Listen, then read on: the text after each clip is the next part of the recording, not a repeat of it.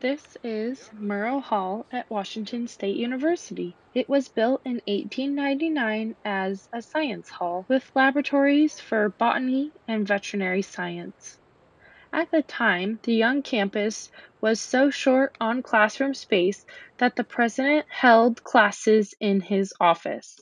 The building's rounded classrooms on the east side were designed to improve the lighting for classes using microscopes. Today, Murrow Hall is one of three buildings in the College of Communication complex. It houses classrooms and faculty offices, along with student media organizations and Northwest Public Radio.